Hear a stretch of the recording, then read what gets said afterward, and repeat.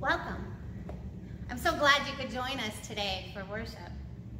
Today we're beginning our journey through the book of Job, which has a lot to teach us about how we move out of a place of deep suffering and sorrow, how we move on with our life after the worst things we could imagine happen to us.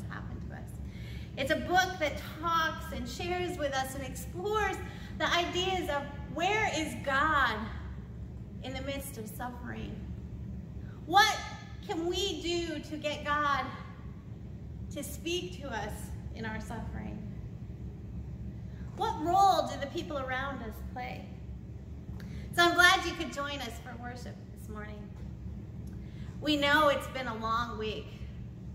For many of us, it's been another hard week at home, at school, at work, and even in our communities.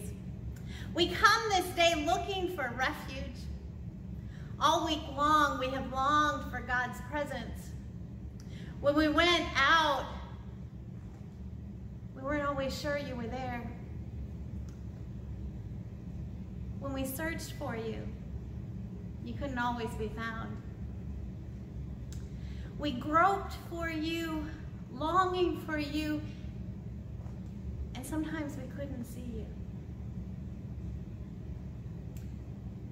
But now, here in this time of worship, in this space of togetherness, oh God, we seek your presence. Amen.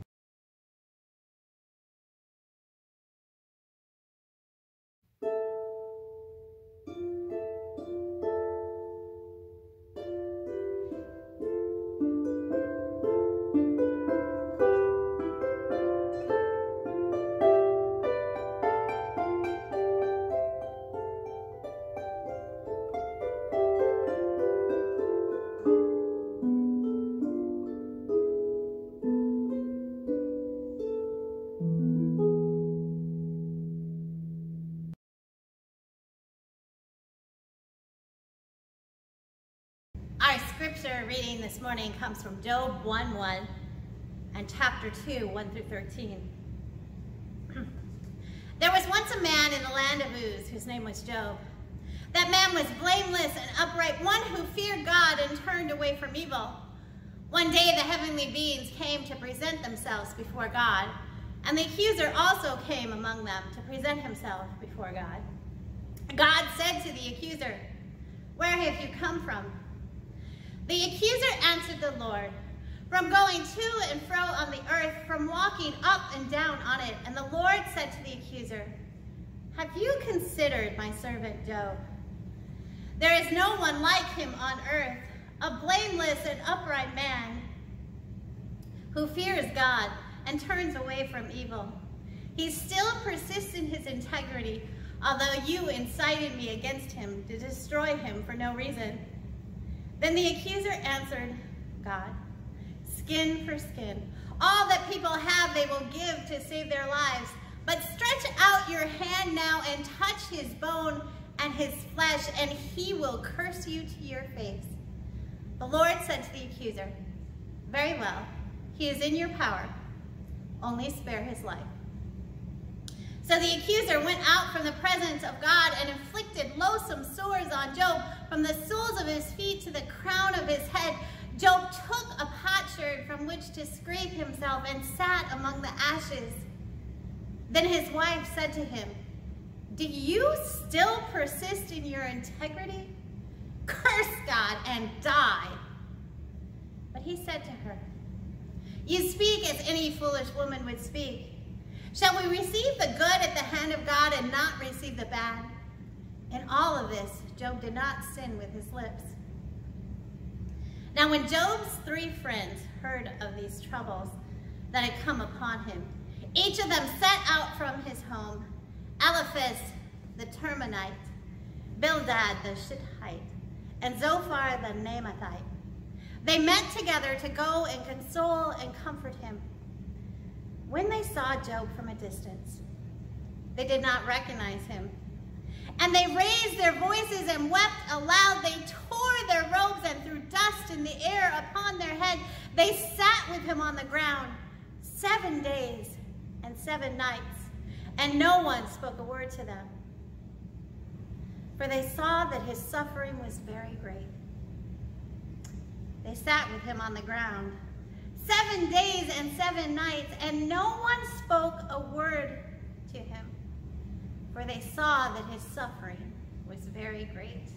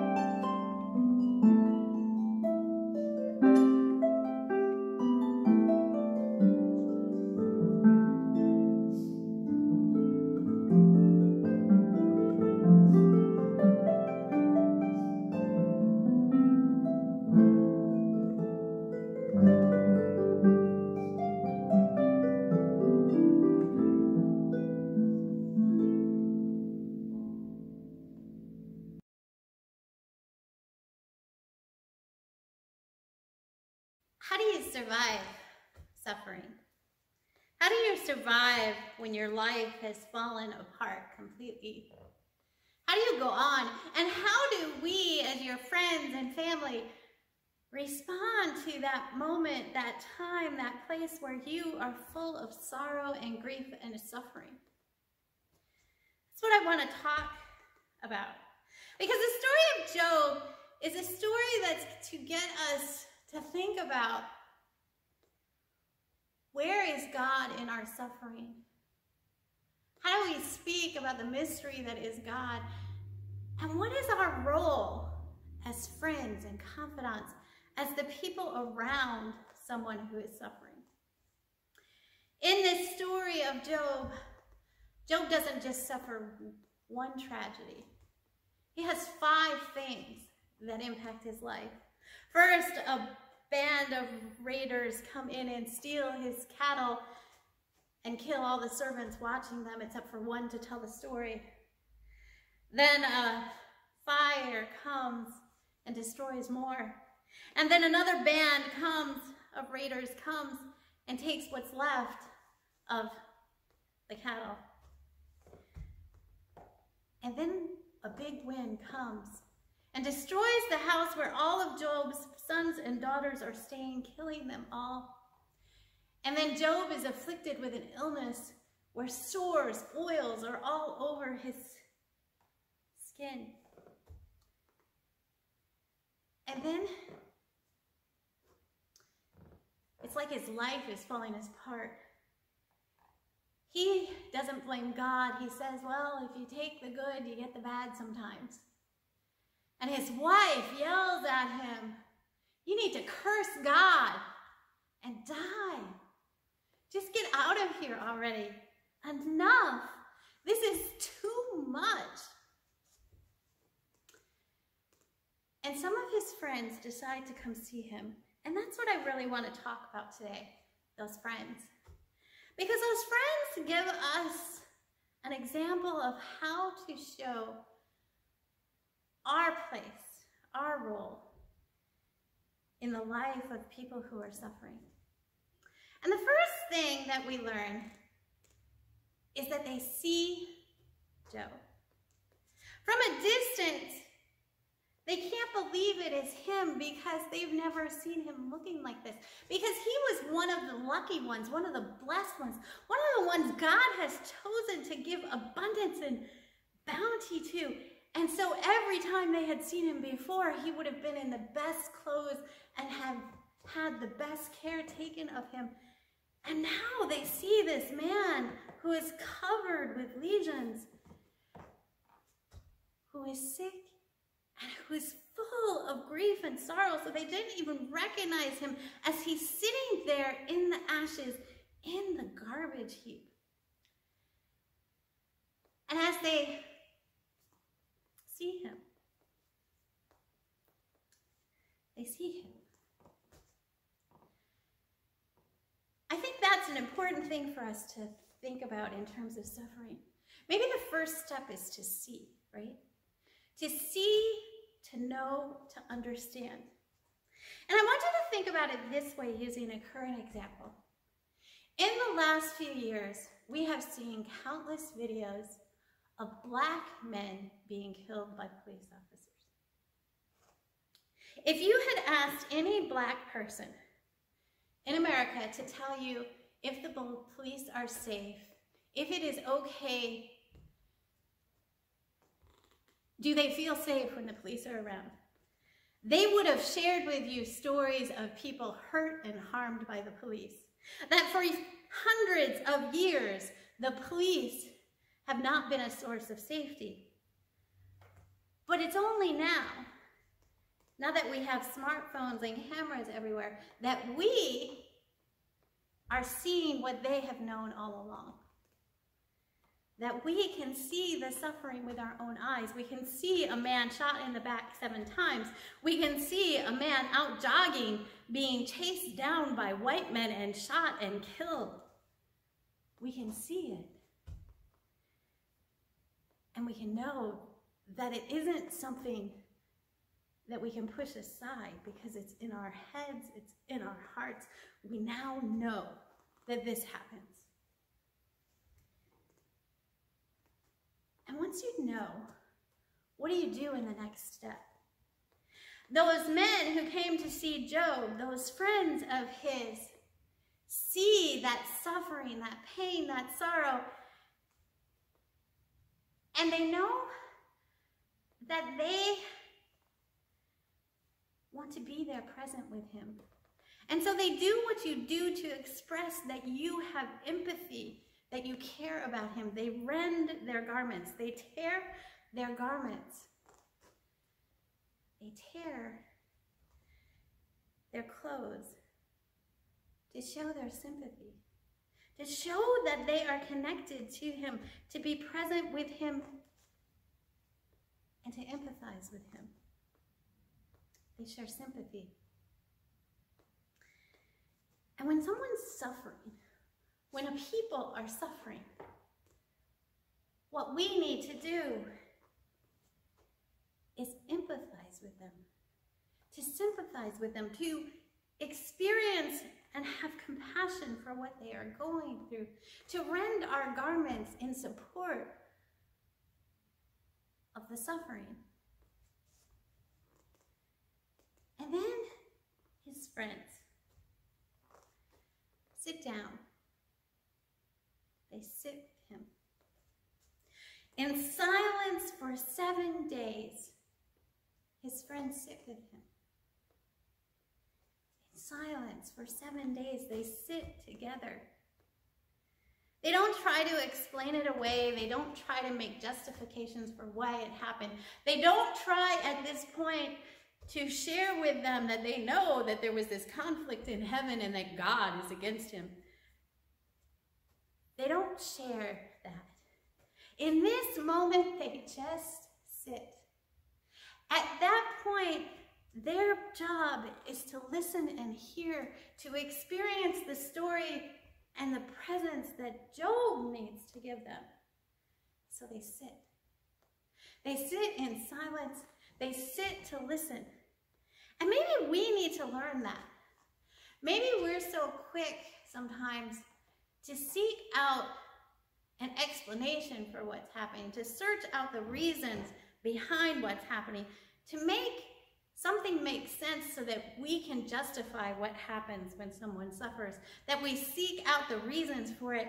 And what this story says to us is when that suffering is happening right in front of you, you need to sit.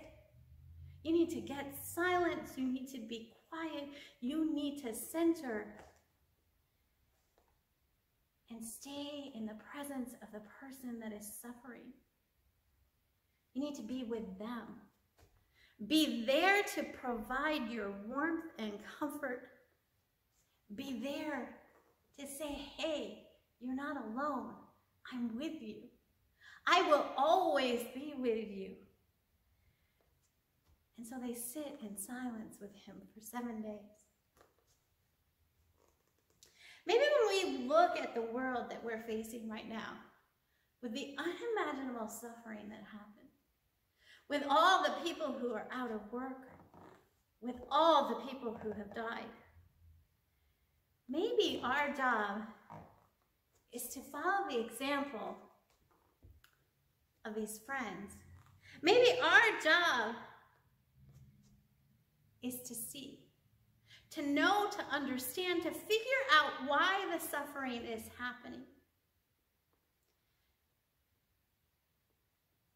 To empathize with those who are suffering, to put ourselves in their place, to see ourselves in their shoes, to walk in their place. And then to listen, to hear what they have to say to us, to hear their stories and their heartbreak, to hear and listen to what they need to share about the suffering. Not at that point to say what's going to happen, not at that point to give advice, not at that point to go into fixer mode, but in that moment to be, to stay with them, present in the suffering, to be that place and time, to just sit, to not do anything, to not try to fix it, but to be. We have a lot to learn from his friends about what to do when we encounter suffering. We need to learn and understand. We need to empathize with the person who experienced this suffering. And we need to sit and be still and hold them. May you learn this week how to be present for those you know that are experiencing suffering, for those you know that are going through a dramatic illness, for those you know who are torn up by the loss of job, maybe even this week, the loss of their home because of the loss of job. Maybe this week our job is to take on that role, to be that friend in need for those who are suffering. Amen.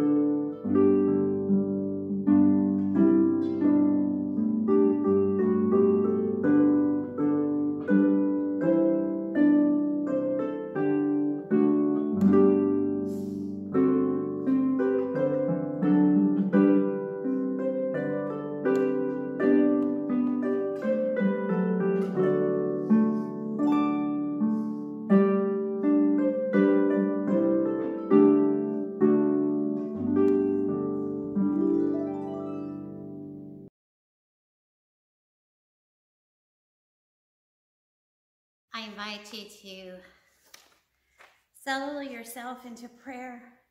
I invite you to close your eyes and breathe in deep. As we breathe in, may we breathe in peace. As we breathe out, may we breathe out love. Breathe in peace. Breathe out love. Breathe in peace. Breathe out love.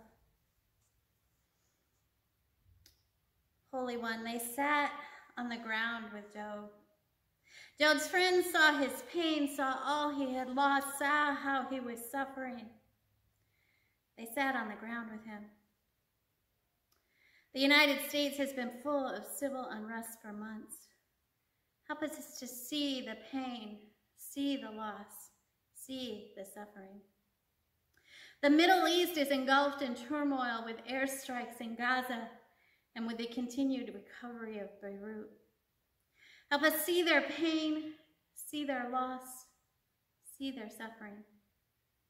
During this never-ending global coronavirus pandemic, we lift prayers for those affected. We lift our prayers for those who have been taken ill by the virus, for those who have lost their jobs because of the global economic situation. And we pray for those families who have lost someone that they love. We lift in prayer those children who are starting school, those colleges that are starting. We pray for the families feeling stressed. Help us to see their pain, see their loss, and see their suffering. We pray for this earth, California burning, flash floods in Afghanistan, hurricanes in the Gulf. Help us see the pain, see the loss, see the suffering. There is so much personal suffering that we know of. We lift in prayer our family, our friends, our church, our community. Help us see the pain, see the loss, see the suffering. As we pray together the prayer that you taught us, Our Father, who art in heaven, hallowed be thy name. Thy kingdom come, thy will be done, on earth as it is in heaven. Give us this day our daily bread, and forgive us our debts as we forgive our debtors. And lead us not into temptation, but deliver us from evil. For thine is the kingdom, and the power, and the glory forever. Amen.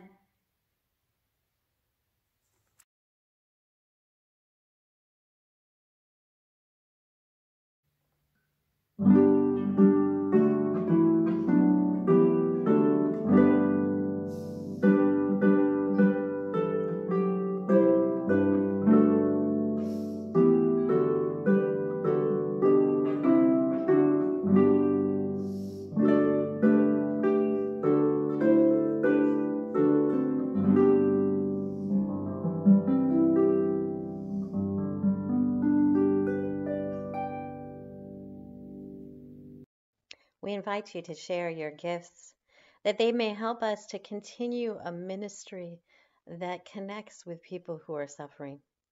Let us pray. Holy One, when we're challenged in life, we wonder what's wrong. Why isn't the world perfectly aligned to meet our desires? We give our gifts with hope that we might ground ourselves in gratitude for the blessings that we so easily come to take for granted. We pray for eyes to see clearly the bright mountains and the dark valleys, with grateful hearts for both. Amen.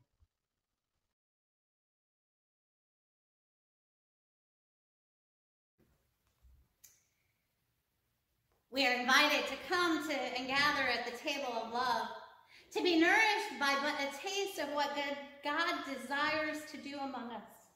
God calls us from the institutional halls of power, from the shelters and from the streets. God calls us from classrooms and pulpits, from bars and prison cells.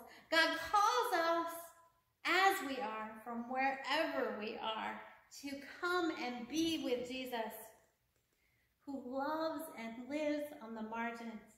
God whispers, come and live abundantly, turning from all the claims that blessing flow from money and power and control. Come and love relentlessly, following Jesus on the path of uncertainty, taking risks for one another, calling down unjust power from its throne, and lifting up the lowly, the impoverished, the burdened. Jesus calls us to come near to the suffering in the world.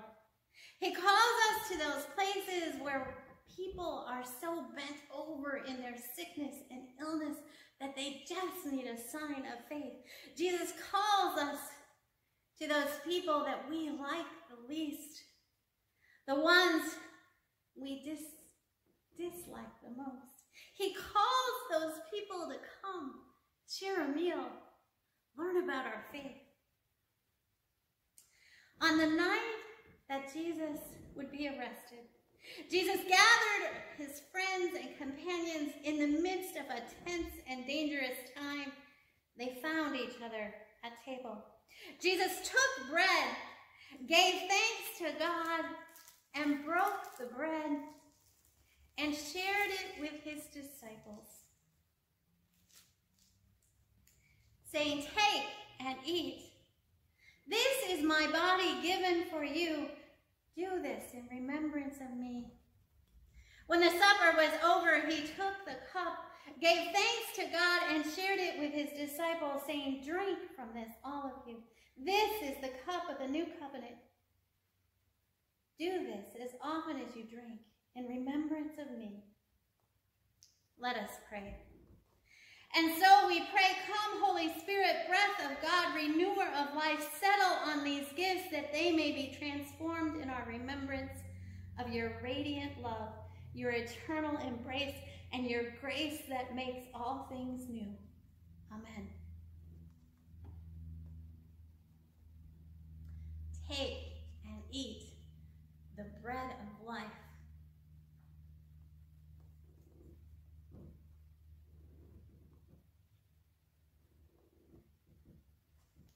Take and drink the cup of love poured out for us.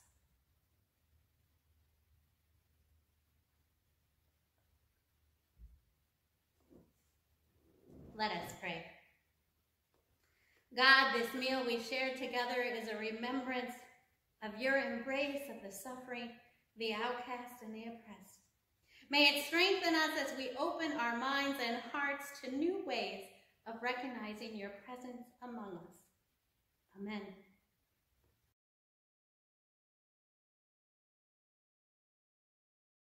And if nobody told you today that I love you, remember that God loves you and always will, that Jesus loves you and always will, that I love you and always will.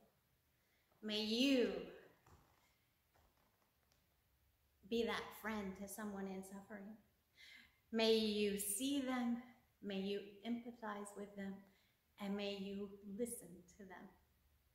Amen.